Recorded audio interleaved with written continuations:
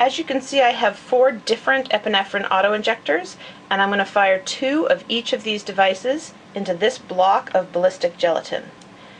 So I have a Mylan EpiPen, an Impax Lineage generic epinephrine, it's a generic for adrenoclick, an Emerade epinephrine device, this is available in Europe,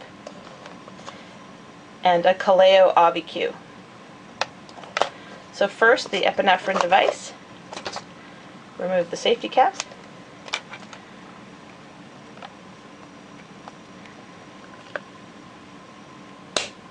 One, two, three. Hold it for 3 seconds. As you withdraw, the safety cap comes down over the needle. I'm going to do that again. Again, you hold the EpiPen for 3 seconds now. 1, 2, 3.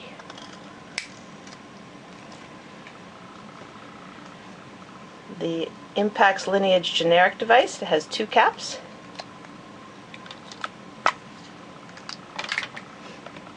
You hold this device for 10 seconds. 1, 2, 3, 4, 5, 6, 7, 8, 9, 10. It has no needle cover, so for safety, you put it back in the case.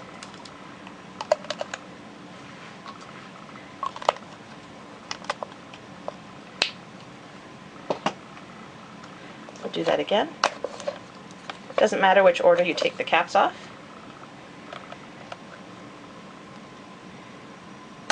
1, 2, 3, 4, 5, 6, 7, 8, 9, 10.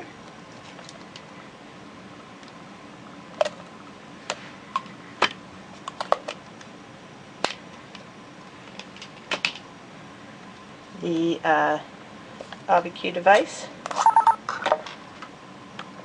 If you are ready to use, pull off red Auto-inject. Place black end against outer thigh, then press firmly and hold in place for 5 seconds. 5, 4, 3, 2, 1. Injection complete. You will notice with this device that the needle came out, injected the medication, and retracted back into the device. We'll watch that again. To inject, place black end against outer thigh, then press firmly. 5, 4, 3, 2, 1.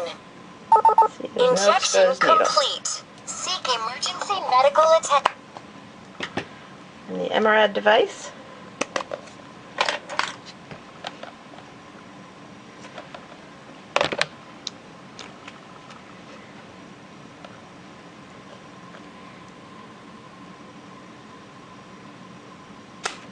One, 2, 3, 4, 5. Again, the cover comes down over the needle, so there's no exposed needle. We're going to do this one more time with the Emerade device, and you'll notice that the Emerade has a slightly longer needle. 1, 2, 3, 4, 5. And that's it.